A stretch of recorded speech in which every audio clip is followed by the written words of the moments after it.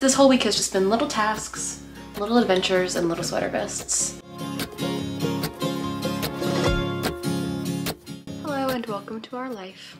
It is the week between Christmas and New Year's, a strange liminal space. And Lee and I are just getting a little cute so we can go in and have a Manhattan date on this very cloudy Thursday afternoon. We realized as we were trying to go to sleep last night that neither of us left the house yesterday, as is the way during this weird time of the year.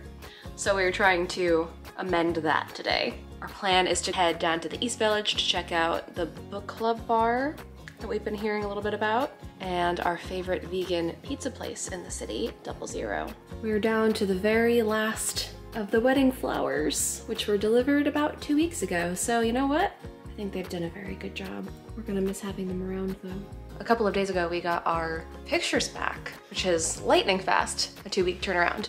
But that is what we get for having a buddy do it. And honestly, I have liked the way that our pictures have turned out better than I have in the past. There's a little hack for you. Have a lot of talented queer friends. We'll probably throw up a bunch of those pictures on Instagram soon. So if you don't follow Lee and I, our handles are below. Hello. Clark Kent who? Wow.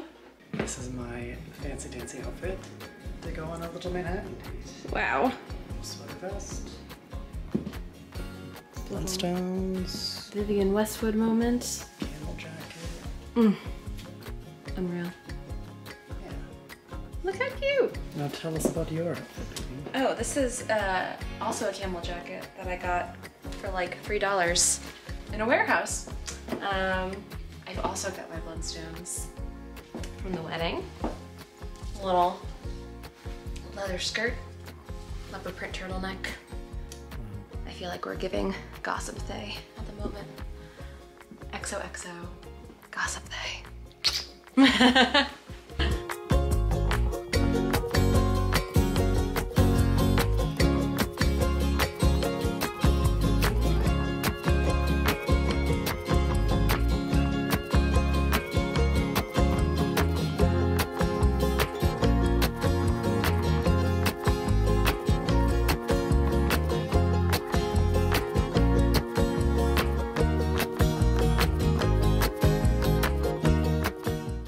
Morning. It is Friday. I've got like a little over an hour before therapy, and then we're going to drag some giant parcels to the post office. This brand for days sells these take-back bags that you can fill up with old textiles and get store credit.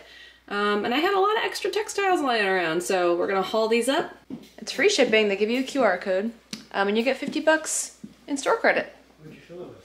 Just like old clothes and stuff that I don't wear anymore. A couple old towels, shoes. They take a lot of stuff. So I'll let you know how that process goes, but I'm feeling good about it. In your sweater vest era, I can't. Look at this whole little outfit. I always loved sweater vests, but they were never like cool to wear, and I feel like now they're finally cool to wear, so now is my time to shine.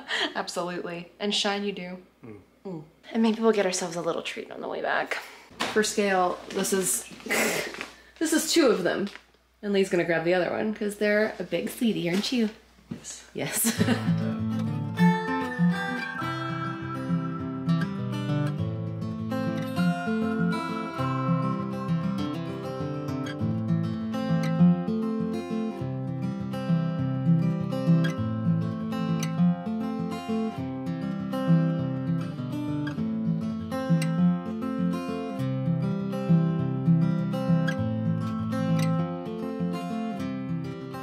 Hello. Hello. Oh my god, what is my face doing? What's it doing? I don't know, it looks weird. But we're gonna go on another little adventure in another little sweater vest. We go to Trader Joe's and maybe another holiday market. And this cool little like underground food court in downtown Brooklyn that looks like something out of a post-apocalyptic movie. You'll see. More thank you notes. Yeah, lots of tasks. This whole week has just been little tasks, little adventures, and little sweater vests. Yep.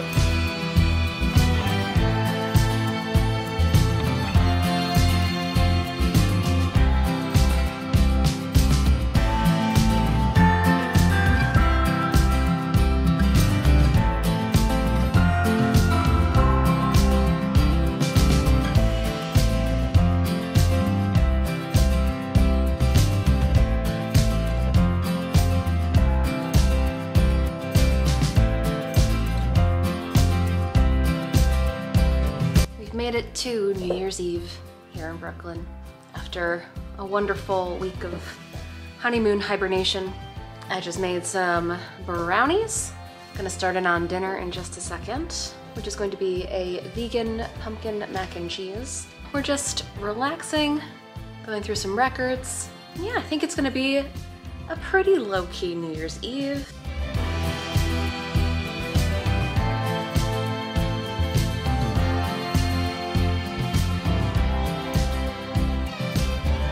You're full of pasta. It was very good.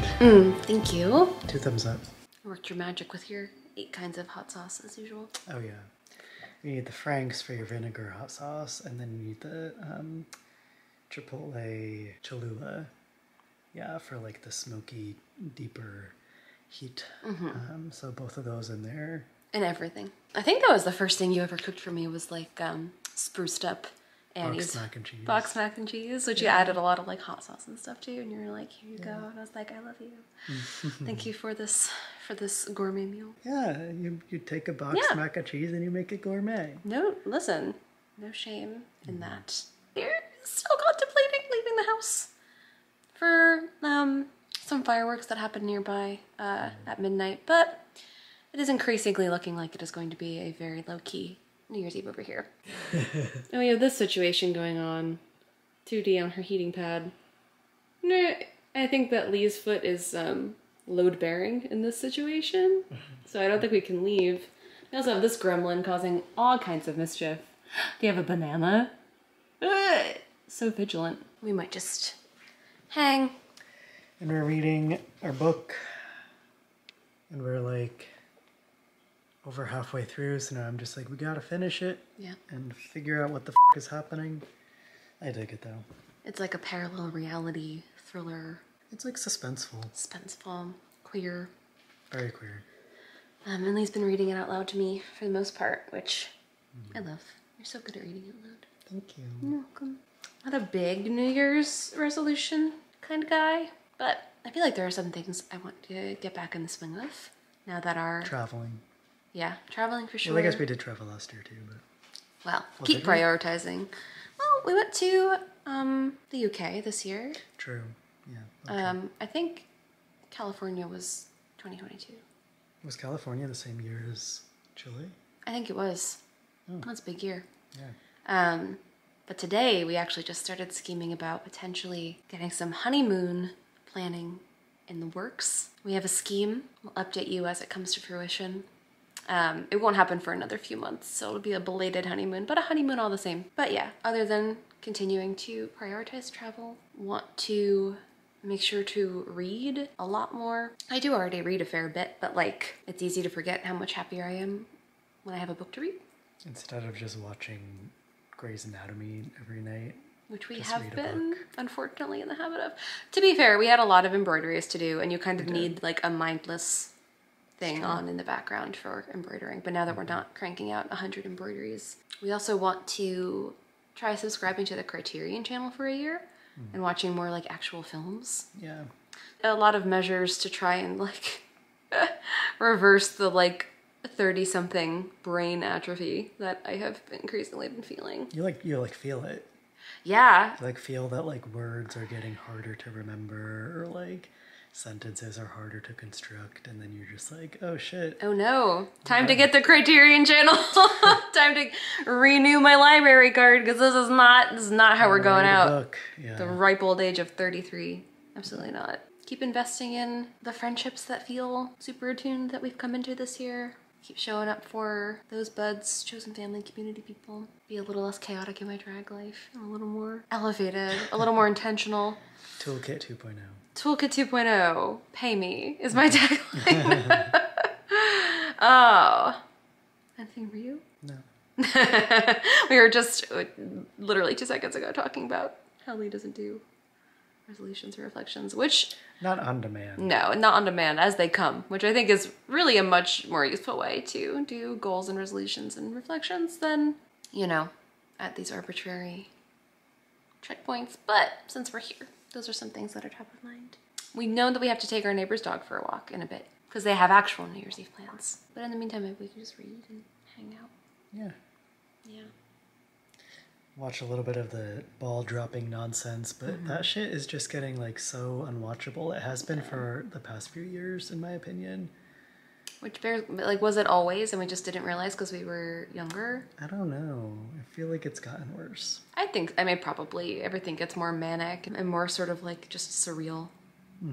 So, I don't know. I mean, everything feels surreal right now. Oh, Jeremy just did a good stretch. Oh, wild New Year's Eve. Okay, bye for now.